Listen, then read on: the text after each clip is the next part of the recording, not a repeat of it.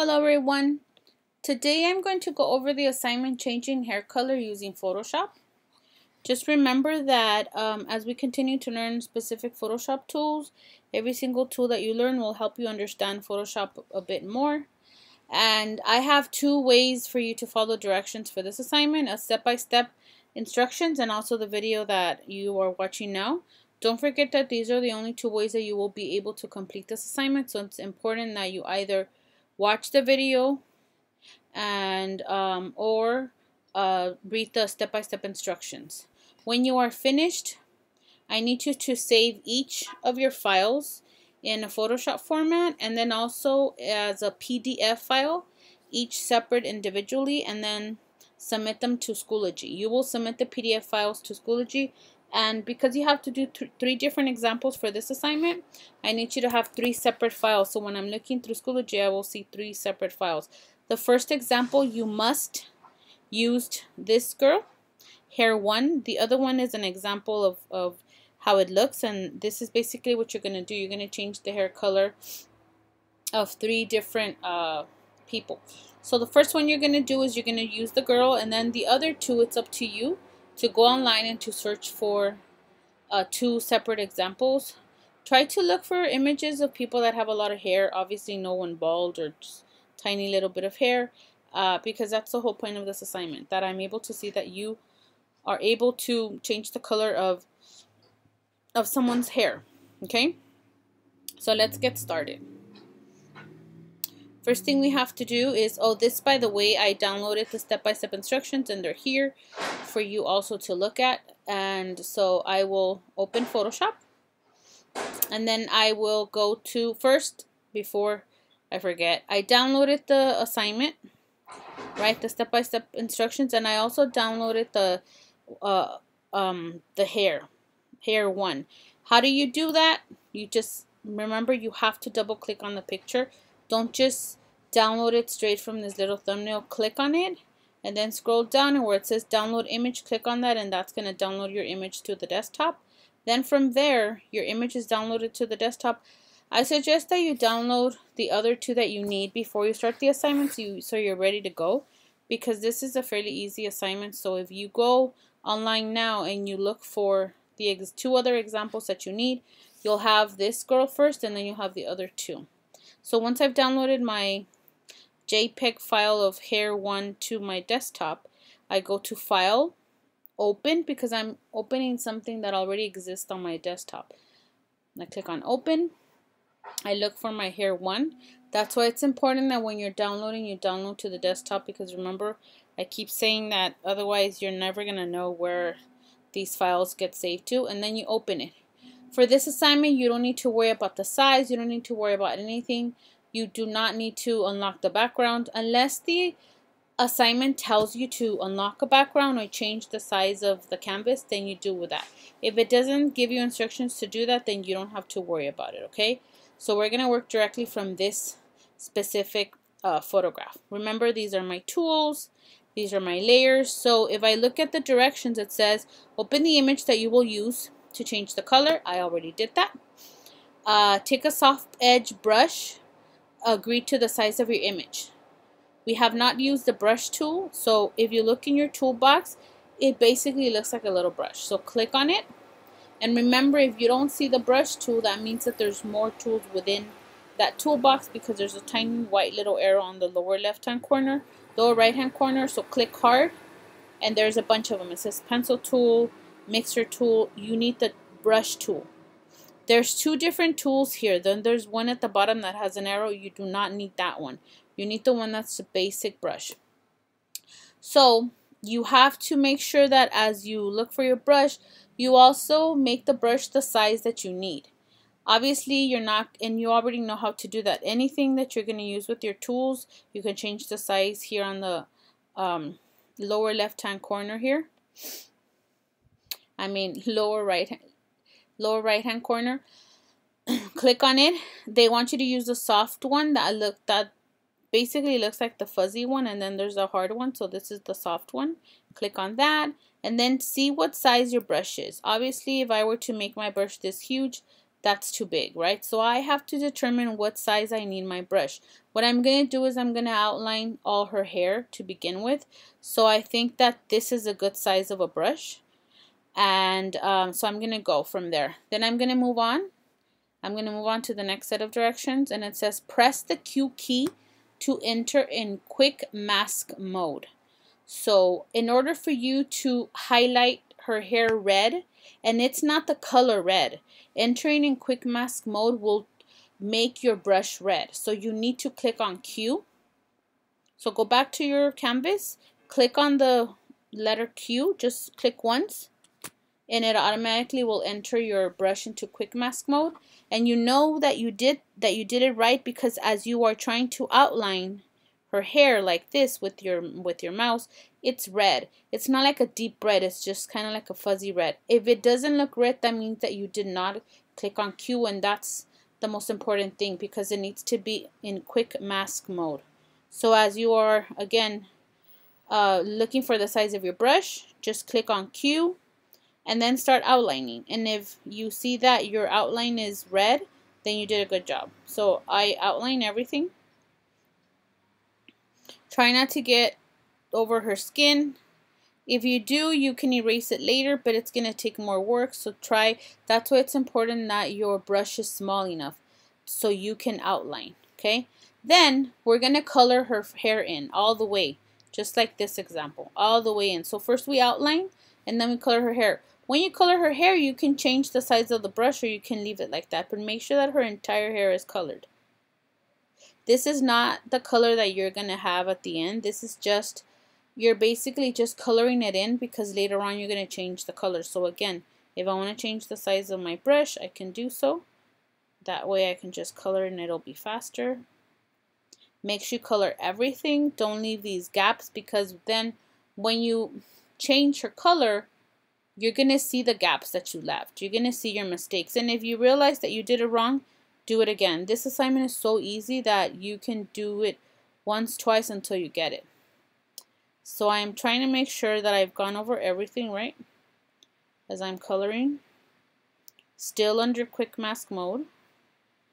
And I'm trying to go back and see if I left anything.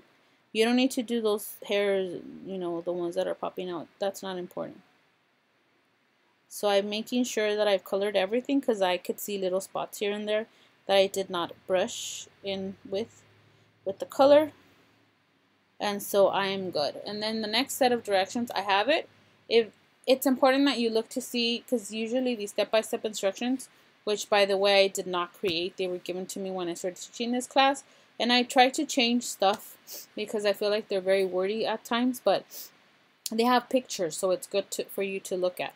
So I have it the way it needs to be.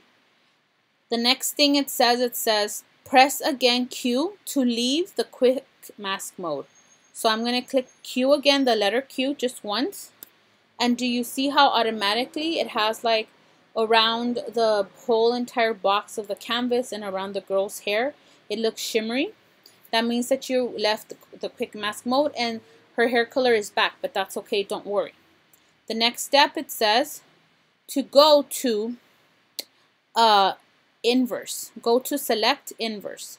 So we go, what we want to do is we want to flip in that shimmery so it just highlights her hair and not the background, because if we just leave it like this, then it's just going to color the background. We just want to color her hair. So we go to, once we stop the quick mask mode and it's shimmering, we go to select on the top. Up on the top, I don't know if you guys can see it. Last time I saw that you guys couldn't see the things that I was selecting, but where it says Photoshop on the top, there's a feature that says select. Click on that and then click on inverse. And then automatically you will see that what it did is it inverted the shimmery stuff, and now it's just highlighting her hair, just her hair. Okay, got it? So then the next part that we need to do is we go to layer, new fill layer, solid color, and then we click on soft light. So we go up to the top and we look for layer, and then new fill layer, and we click on solid color. So again, we go to the top and we look for the feature that says layer, which is in Photoshop. new fill layer, solid color. We click on solid color. We leave everything the way it is, and where it says mode, we click on that, and then we look for soft light. And then we click OK. Everything else stays the same except for mode, soft light, click OK.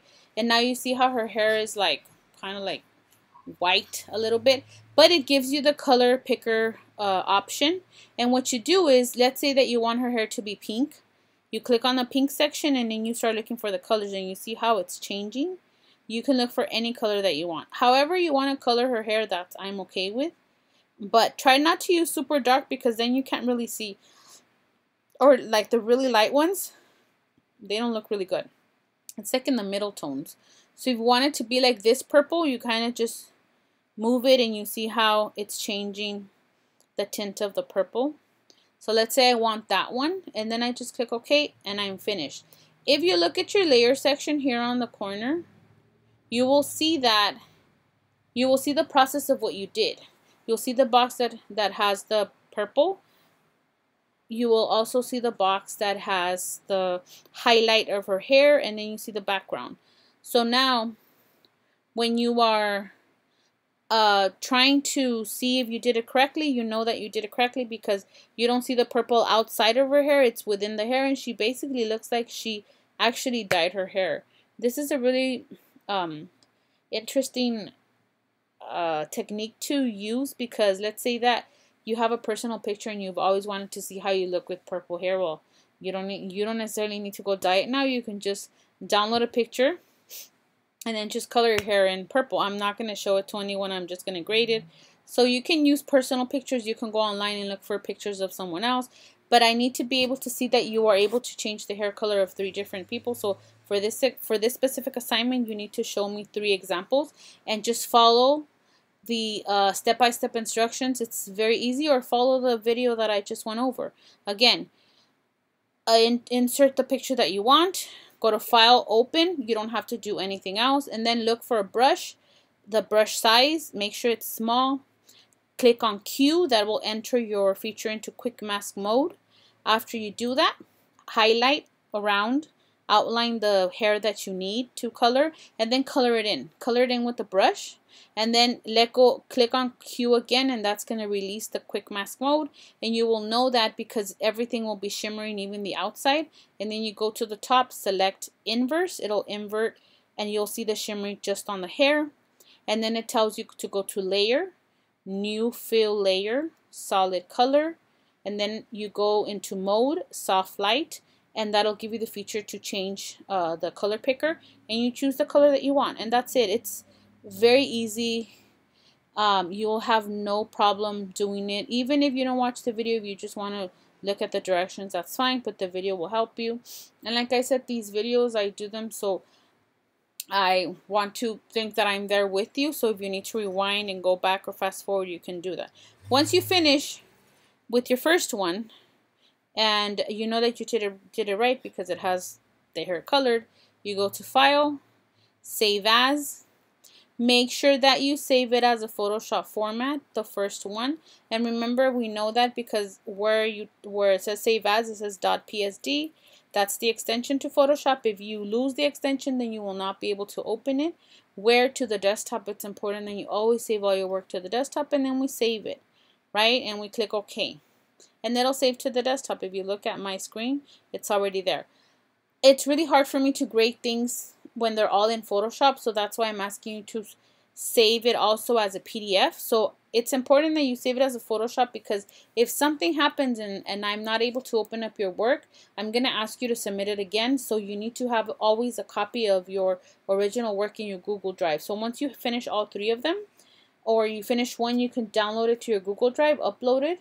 Then you go click on File, Save As, and then where desktop format, but now instead of Photoshop, because you already saved the Photoshop, you go to PDF. Do we have PDF? Actually, no, we don't have PDF here. So we go to JPEG. I'll change the directions. We go to JPEG, and then we click Save. And that would save a copy as a JPEG, which is basically just like a picture that you take in your phone. The cameras are JPEG. So when you upload to Schoology, make sure that you upload it as a JPEG, all 3 of them, okay? I need to be able to see them as JPEG, and then you should have all 3 of them regardless on as a Photoshop format in your Google Drive, just in case. I'm hoping that this very short tutorial will help you, and if you feel like it's more comfortable for you to read the step-by-steps because it does have pictures, then go for it. And if not, then watch the video until you understand what to do, okay? So I will see you next time, and I look forward to grading your work. Bye, everyone.